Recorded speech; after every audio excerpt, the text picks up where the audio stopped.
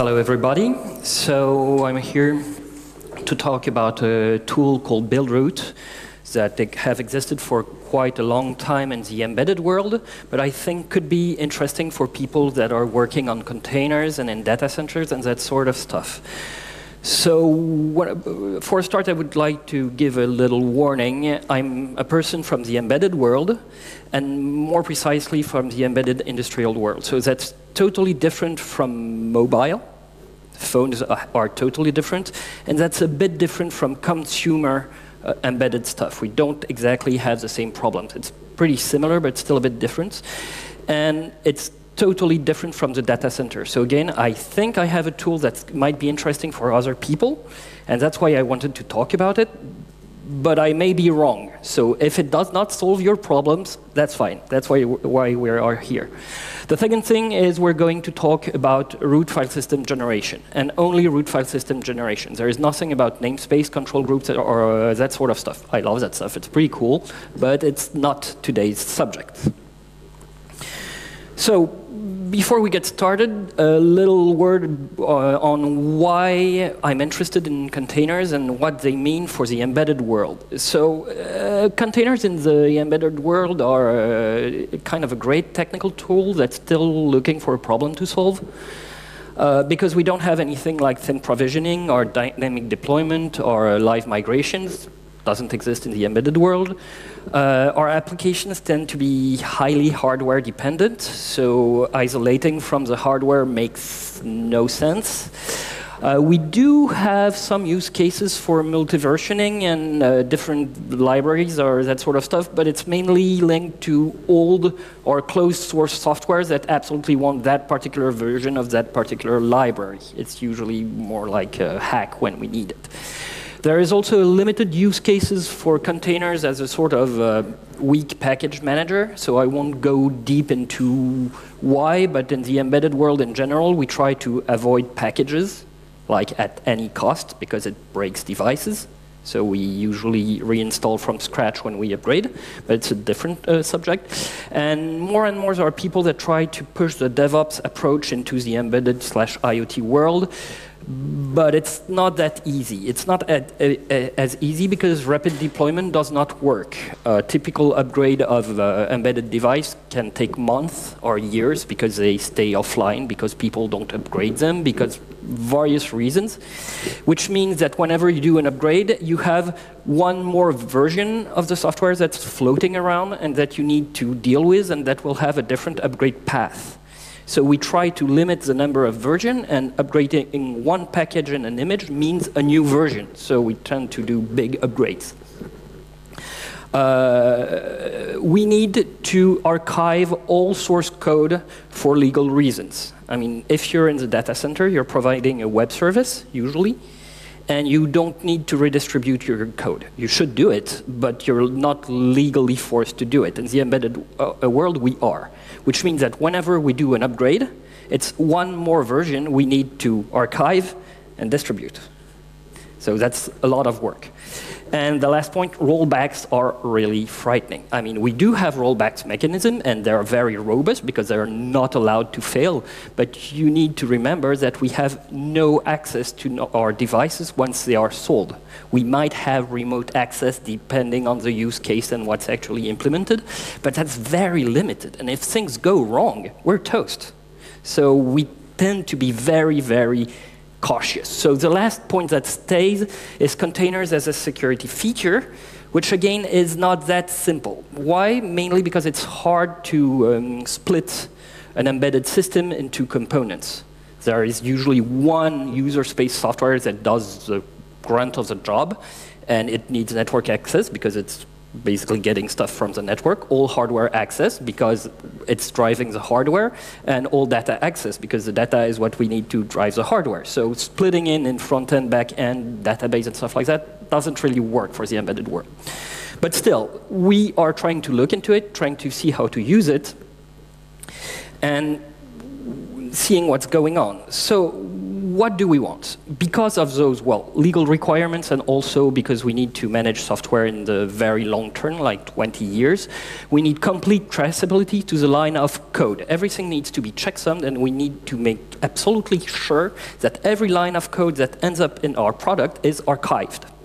Okay, so complete archival of the source code. All source tarbles, all patches, when we have to add a patch to upstream, we need to keep that patch. All overlays, because we add files just like everybody to our images, we need to archive. And all scripts that we run during debugging need to also be archived.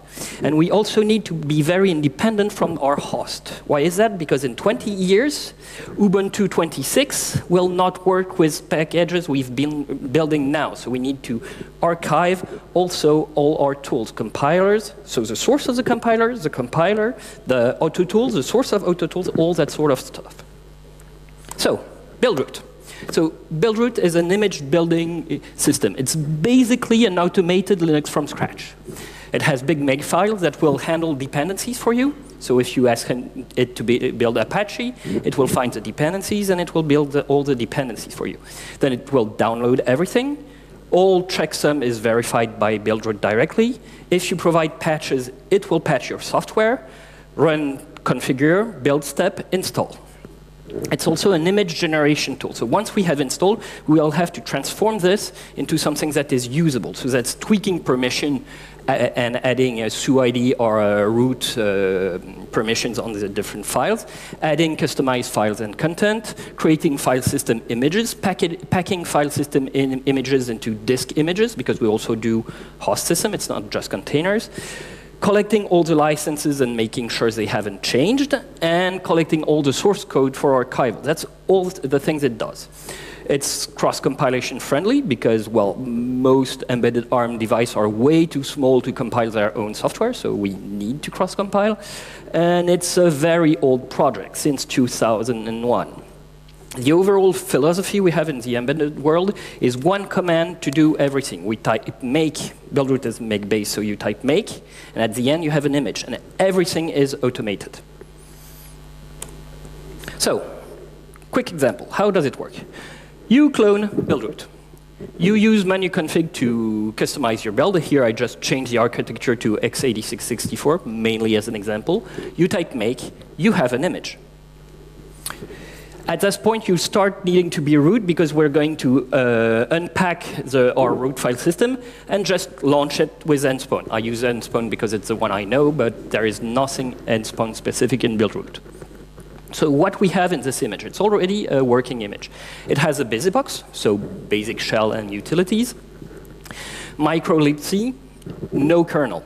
We did not enable kernel building.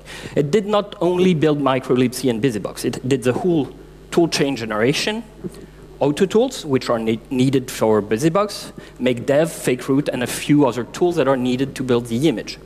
It's technically a heavy container because it has an init system. It's a System 5 type init system that comes with BusyBox, but it's in there.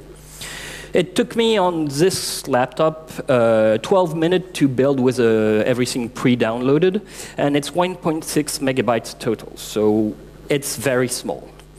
As a comparison, I also used a precompiled GNU C library toolchain, and in that same case, it takes only 1 minute to compile, but it's 6.3 megabytes large. So the GNU C library is quite larger. Is it a lot? It depends on your use case, but it's like 3 times as large. So it's an important difference. Something a little bit more realistic, we're going to do a light container with Apache. So light container means no init system, and we'll try to remove everything we can remove. So what did I do? I changed a few more options. I was tired of recompiling my toolchain, so I took a compiled toolchain from Butlin, which provides us with a sort of service. I've added Apache, and I've removed anything I could remove. So I removed BusyBox entirely, which means that we have no shell, no standard utility, no nothing. I told Buildroot that this new system would have no init system, so it removed any init.d or systemd services that might be lying around. And I also told him that there was no symlink for /bin/sh because there is no shell. We do the same thing, and we rebuild, and we have a functional light container. So no shell, no init system, no customization whatsoever. You will have the Apache It Works page, and that's it. It took me 3 minutes to build, and it's 11 meg size. So Apache is a bit big, but it's still reasonable. And then you need to learn to use it, because it's not that obvious. Apache control, which is the standard way to start an Apache server, doesn't work, because it's a shell script, and we have no shell. So you have to launch it manually. So again, I use nspawn, which is the one I know. And so you just give it as PID2, and you tell HTTPD to run in the foreground, because by default it will fork. And when it forks, the main process dies. And when the main process dies in a container, the containers terminate. So you need to keep it around. So yeah, very easy to use. That's the whole point. Very small and very easy. So now, how would you customize? Because right now we just took a generic Apache, and we have nothing for us. The easiest way and the most common way to do it is with overlays. So I guess most of you are familiar with overlays. I mean, that's more or less how you do it with Docker files too, so I guess it should be okay. Basically, you tell Buildroot, you give it a directory, and you tell it, this is stuff that you have to put on top of your file system, and it will just put it on top of the file system after everything else. So you tell it where it is, so top_/overlay. You create the directory and the subdirectories as you want them in your target, and you simply put the file in there. Still, I'm a normal user. I do nothing as root. You run your make, you unpack your file system, and you run it. So in this example, I did a portable service. So I don't know, most of you, you're familiar with portable service? Okay, so portable service allows you to package in an image, a binary, its dependencies, and run it as a systemd service. And it's basically a light container plus a service file, so it can be used out of the container itself. Weird way to define it, but it'll do. So the only thing I add is the apache.service file, and then I run it. So again, I don't care about container configuration, so I just used the trusted profile from systemd and did not go into the details of configuration. And it works. That's it. So the whole point is that using overlay directories is great for archival, because it's trivial to use with Git, because you see when your files are changed. You can trivially archive them, you can trivially work with them, and overall it's always the same thing. I mean, the whole point with Buildroot is that anybody who wants to play with it, you just clone the stuff, make menu config, build, and it works. It's just play with it, and you'll see how easy it is to use. There we go. Other customization tools. We have a patch directory. So there is a directory. You create a subdirectory for any package you want, and you put a patch in there, and Buildroot will automatically apply that patch to the sources. So you have this chain where Buildroot will download the source, check the checksum for you, apply any patch you give it, and build the whole thing. And the whole thing is checked, and the patches are, again, in directories that are easy to store in Git. So it's pretty easy to have everything you put in your image stored in a single place and trivial to find. Post-rootfs scripts are scripts which are run within fakeroot. Do people here know a little bit how fakeroot works? Yes. So fakeroot, okay, I'll do a quick reminder. Fakeroot basically allows you to run any process, and it uses LD preload to go between the C library and the process, and it will emulate any call that would require root permissions. So for instance, if you try to change the UID, the ownership of a file to root, it will write down somewhere that you tried to do that and tell you that it worked. And whenever you ask him about the permission again later, it will give you its root. But it won't do the actual change. It just simulates them for you. But it's good enough to build an image as a normal user. Because you create your image like that, so pretending to be root, and still be in this same fake root universe. You will run tar, and you will create the tar files with fake permissions.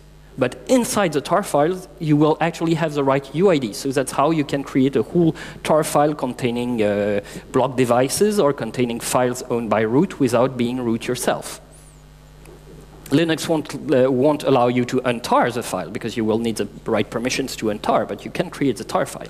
And in the same way, after that, you can, within fake root, you can then take the tar file and create a disk image containing root-owned files without being root. So the whole thing, so this post-rootfs script allows you to run shell scripts within fake root to do the kind of adjustments where you actually need to be root to do them. And then you have less used case, which is a post-image script, which is more for the stage where you assemble various partitions and file system images into a disk image. So that's less useful for containers, I guess.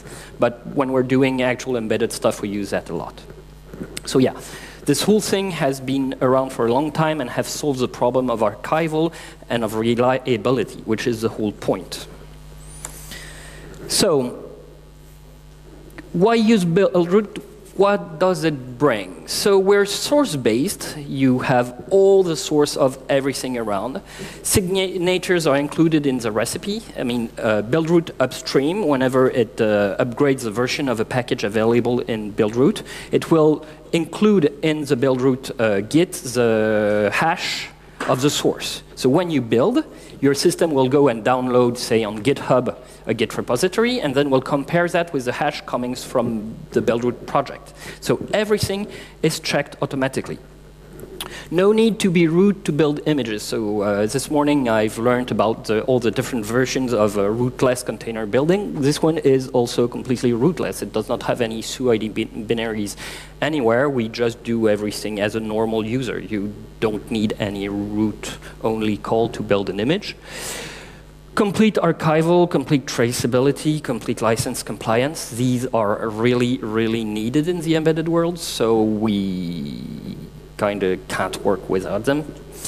Highly independent from the host system, so it's kind of obvious when you think cross-compilation, but we do need to rebuild every tool. We need to rebuild the auto tools, we need to rebuild make, because different version of make produce different builds. So if you want your build to be reproducible, you have to have the same version of make.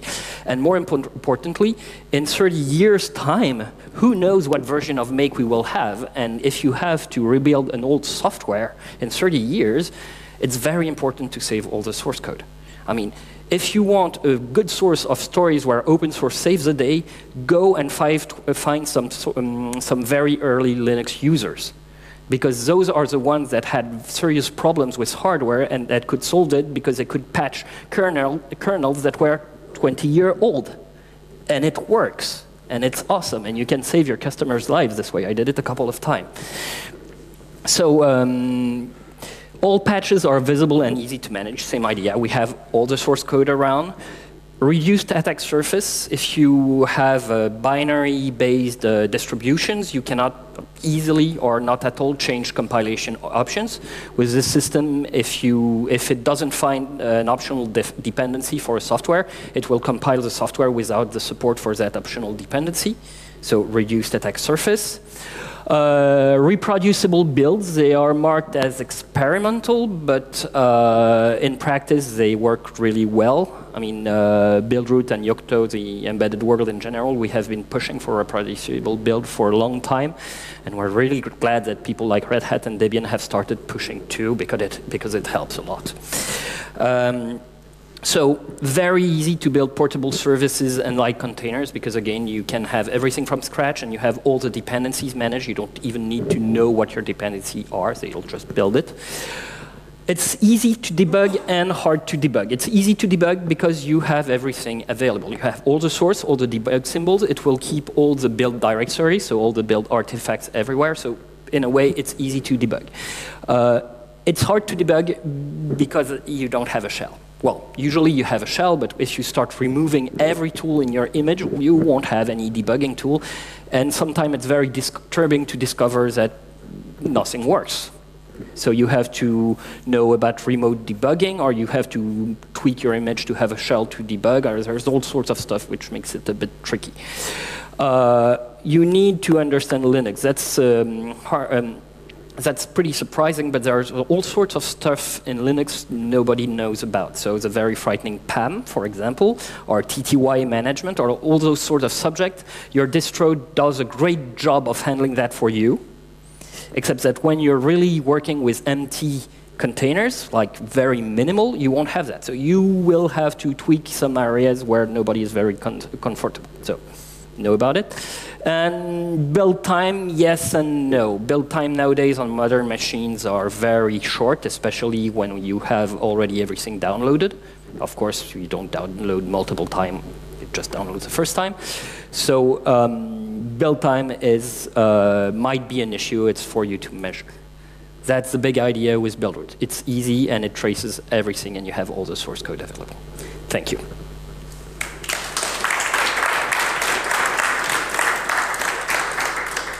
So, any questions?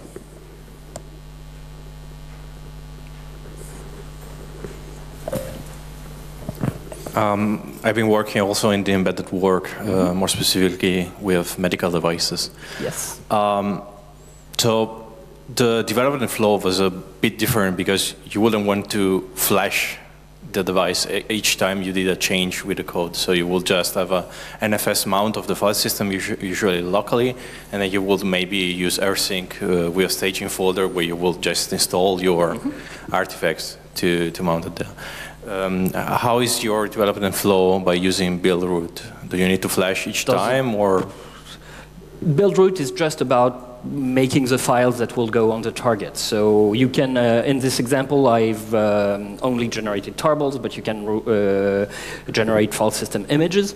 When I use it with a remote route on NFS, like you do, I usually have some, well, this time they need to be SUID scripts that will just untar the tarball in whatever directory is mounted remotely. You reboot the device and you're good. It's a process to learn how to make it. Buildroot doesn't care about that. It's really the step before. And back then we weren't really able to use fake root for generating the tarballs. We used sudo tar at the very end because we had some binaries with capabilities set, like a capnet row or so on. I think the newest version of fake root handle capabilities, but just retest, don't take my word for it. Okay, thanks.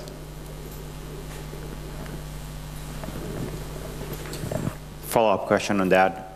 So Yocto, I think, uses or gives you the ability to wrap the resulting artifacts in debs and RPMs. So you have an option to service the image that is other than flashing, whether it's actually flashing or what you're describing, with individual kind of package upgrade operations. Any plans to do that in Buildroot? No, that's pretty much the opposite of the Buildroot philosophy. So Buildroot is Linux as a firmware. Yocto builds you a complete distribution, which includes images to install your distribution, but it's a distribution before being an image generation system. So they're really the opposite philosophically, and so no, it would be against what Buildroot is trying to do. If you want packages, you should go with Yocto. It's the right tool for the job. Now, I can explain Buildroot in 20 minutes with a couple of slides. I cannot do it with Yocto.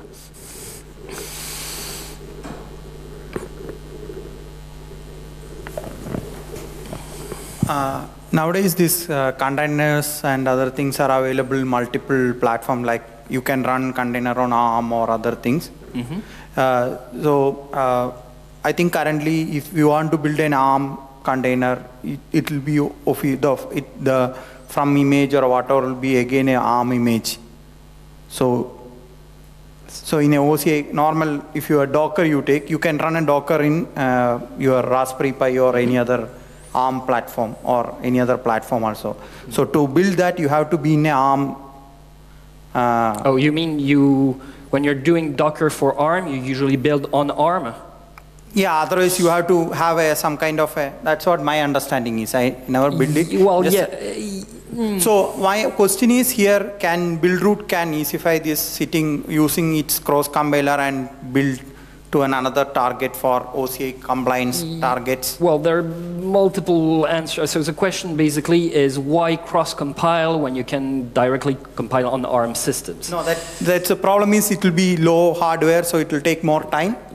That's one of the reasons, especially, well, you have server ARMs and you have embedded ARMs. Yeah. And the embedded ARMs nowadays could compile that sort of stuff, but it will take hours. It will be incredibly long. Yeah, that's what. So what I'm asking is, by sitting in x86 architecture, can I use Buildroot and build Yes. Yeah, so is Buildroot support some kind of packaging for OCI compliant and images? It does not handle OCI images, so it would be rather easy to add. It's just that nobody did it, as far as I know.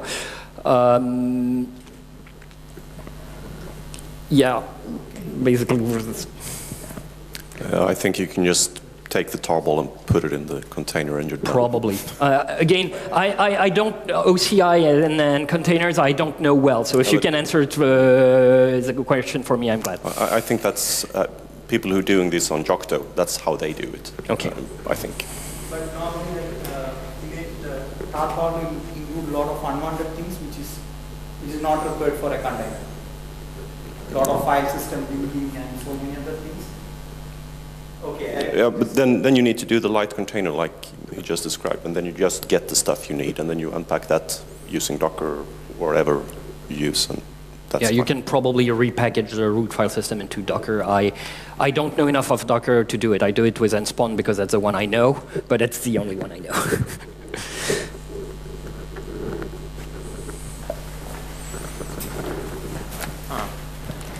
Just a question because of licensing and version traceability.